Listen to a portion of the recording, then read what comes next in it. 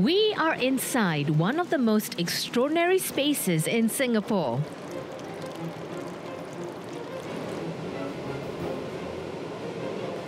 150 meters below ground, carved out of solid granite beneath the seabed. This is the Jurong Rock Caverns, or JRC, Southeast Asia's first underground oil storage facility. A hidden world built to keep Singapore's industries alive.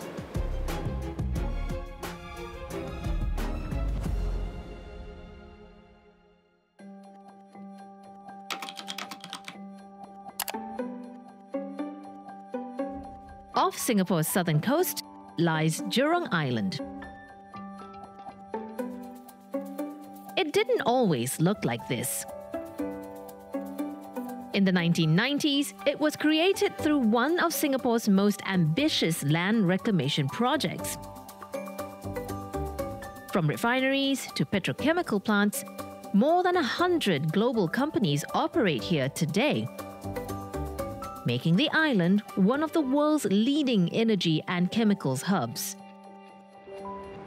And it's here where Singapore made a bold decision. Let's start to check our hydrant pipes to see whether it's leaking, as well as the hose. To dig deep below this island and build Jurong Rock Caverns. Okay. The top, okay? The top. Brian is part of the team that turned that vision into reality. It is Singapore's deepest underground infrastructure public works projects. It is equivalent to 54-story building, or the height of Pyramid of Giza, but underground. The facilities has 4 large caverns and 1 smaller cavern with storage capacity of 1.47 million meter cube of liquid hydrocarbons, equivalent to 600 Olympic-sized swimming pools. Building storage this deep underground isn't just about scale, it's about space. As Singapore total land surface area is only 716 square kilometers, we are constrained with the limited surface land availability. These oils are normally stored above ground large tanks, which occupies a significant surface area. By locating JRC 130 meters beneath the seabed, we are making use of the space otherwise unused to optimize the land use without affecting the existing developments of Jurong Island. But storing oil underground isn't as simple as digging a hole in the rock. The first step was to blast through solid granite. That's where Professor Wu comes in. He's a rock science expert, brought in from the very beginning to make sure the caverns could be dug safely. We collect the rock samples from the cavern level and we put the rock in the lab to do the testing. And during the test, we crush the rock and we want to know, is the rock still strong enough after the blasting work? We found that even after the damage, the rock is still stable enough because the rock was supported by the surroundings. The rocks in the area may have passed the strength test. But for an underground cavern beneath the sea, the real challenge was keeping water out. Fractures in the rock create hidden pathways where water could seep through. If you look at this piece of rock, you can see the rock is very strong and dense. So seawater may not be able to seep into the rock matrix, but seawater can flow into the fractures. To stop that, engineers mapped the water paths, then sealed the fractures with cement paste. But the goal wasn't to stop water seepage completely. We want to have some water flow in the fracture system to make sure the rock is fully saturated, then the oil can be fully confined inside the cavern without leakage. But we don't want to have too much water flow into the cavern to occupy the space for oil storage. Solving those challenges took years of testing and persistence. And for Professor Wu, the experience of working underground left a lasting impression. After my journey with GRC, I found working on rock mechanics and underground construction is very amazing. The reason is because for underground, you will never see anything. You have to dig into the ground, then you will find a solution to solve the problems. Jurong Rock Caverns pushed the limits of rock science and underground engineering. From concept to completion, it took 15 years, and the challenge didn't end there. Keeping the caverns running day after day is just as demanding. Yeah, I think it's doable. Okay, Go for it. yeah. That's Alan's job.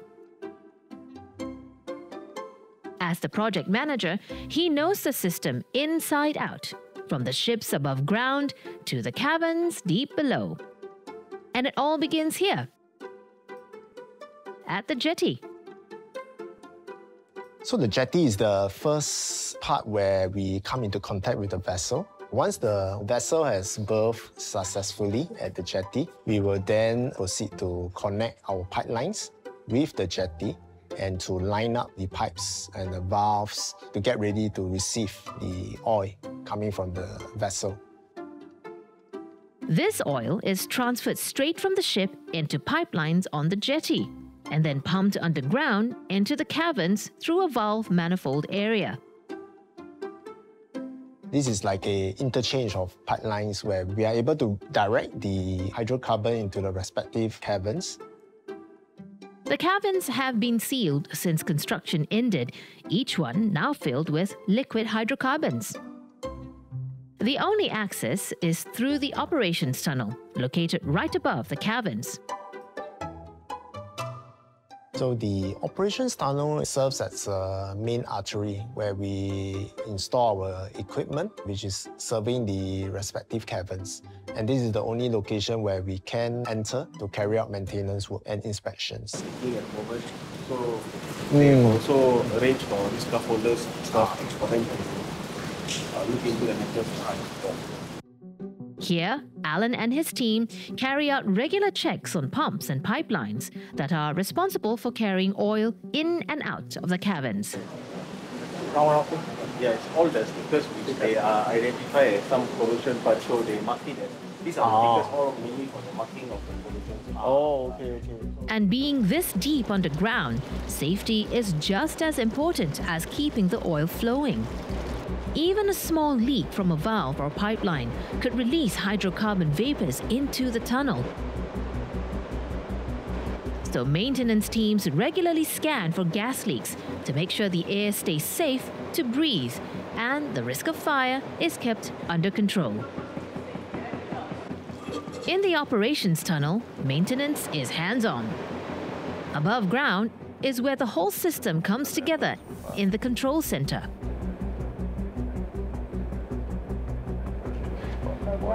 0.36 now. A hub that keeps watch over the caverns 24/7 and where every valve and pipeline is tracked in real time. Okay, so this is the flow rate, right? Yeah, we are going about 5,008 now. Okay, 5,008. Roughly how long will they take to complete? This parcel looking at about 1930. 1930. Hours. Okay. Yeah. Okay, it's quite soon. Soon. Yeah.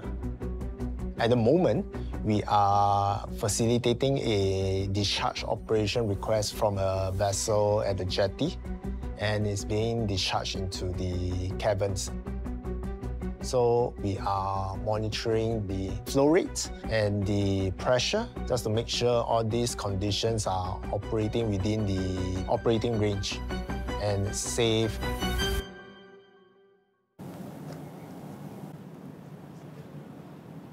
From the jetty to the caverns deep below, it takes a team working around the clock to keep this engineering marvel running every day. But its true significance lies beyond what we see. Jurong Rock Cavern has helped us to gain intensive engineering knowledge, safety management, and operation and maintenance capabilities. So JRC is not just about a storage cavern. It is a blueprint for us to plan the next underground infrastructure solutions. What if the future of Singapore isn't above ground, but below it?